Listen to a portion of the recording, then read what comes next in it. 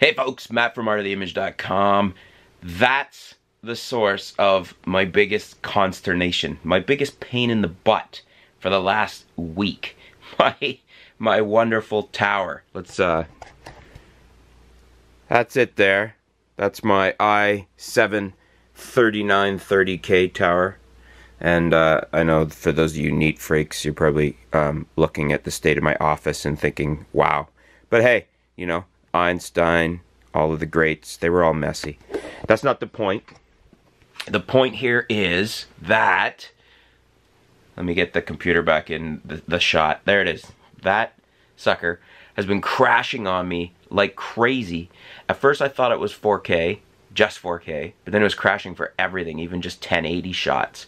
So I started diagnosing it. I wiped the system like I used to do back with, you know, XP and previous versions of Windows where you would wipe it regularly.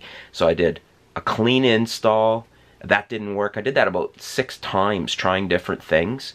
I thought it was a driver conflict, so I was trying reloads and getting all the original drivers, rolling back drivers, updating. Nothing was working. I tried lots of different things. And then somebody had mentioned they thought it was a power supply. And originally I thought, well, it doesn't seem to be a power supply. It seems to be crashing right in the video editing.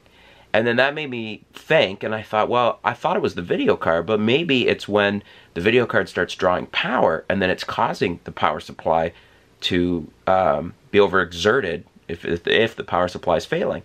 So I basically narrowed it down to, because I ran all the tests, all the software, speed fan tests, like the temperature seems fine on the card and the motherboard, and my CPU, so I don't think it's the CPU, it's only during video editing, and it's the CPU temperature seems fine, everything else, all the stress tests, everything I ran seemed fine.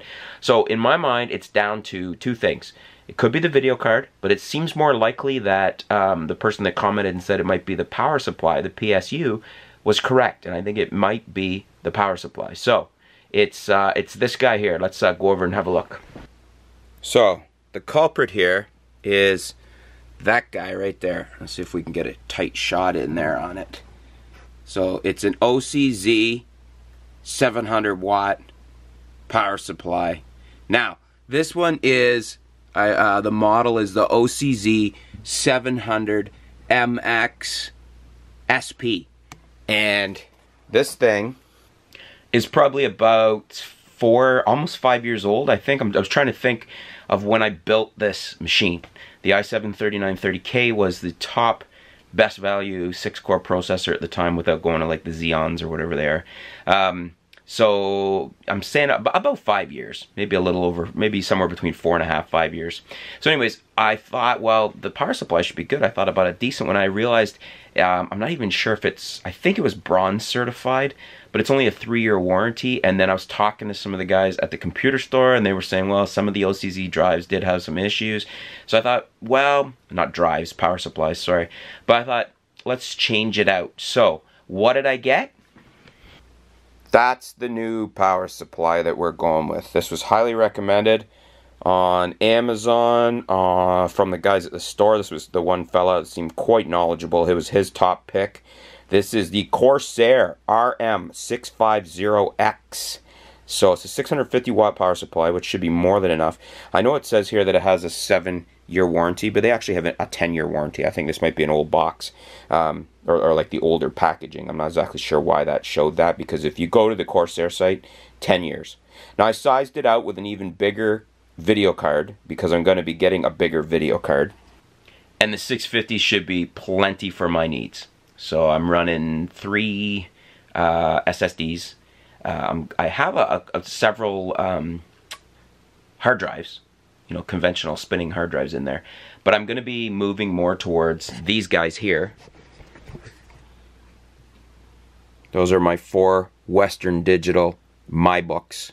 So I'm going to be switching basically all my storage drives over to that. So there won't be a lot of drives powered by the PSU.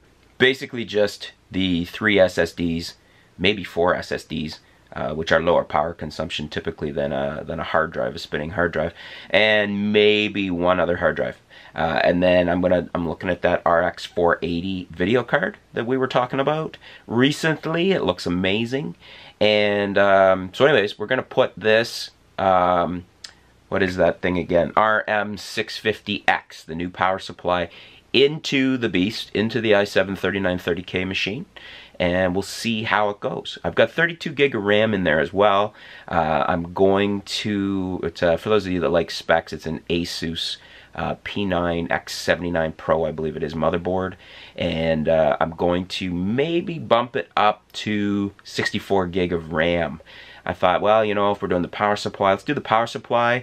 I'm probably going to buy this new video card anyways, simply because of the value, and get into a really nice video card capable of 4K, and let's bump our RAM up. So, I mean, I've had this machine without putting any money into it for almost 5 years. So, a little tune-up, and this hex core, this processor still is ranking with the best of them, it seems, on benchmarks. So let's just tune it up a bit.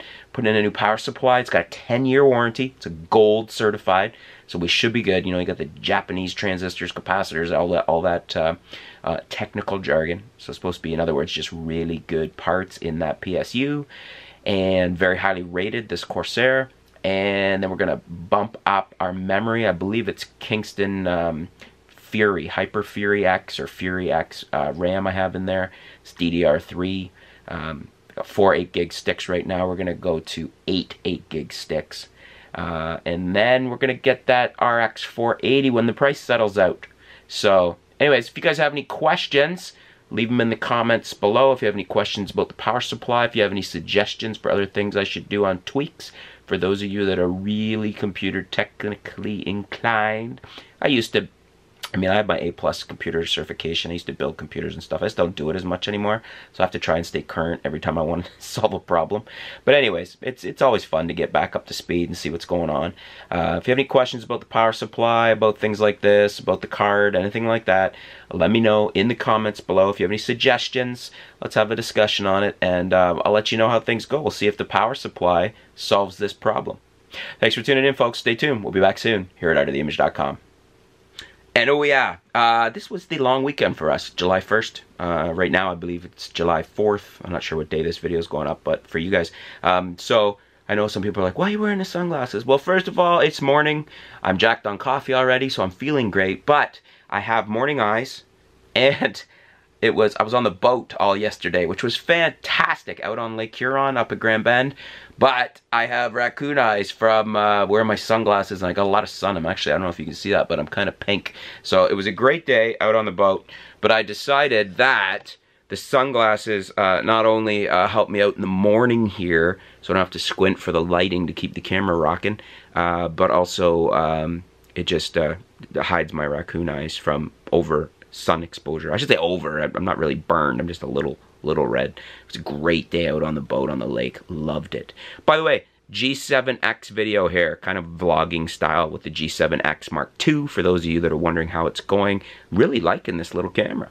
I've got the vloggy screen flipped up right now. This is the audio and video from the G7X Mark II. So, once again, stay tuned. We'll be back soon here at artoftheimage.com. Thanks for tuning in.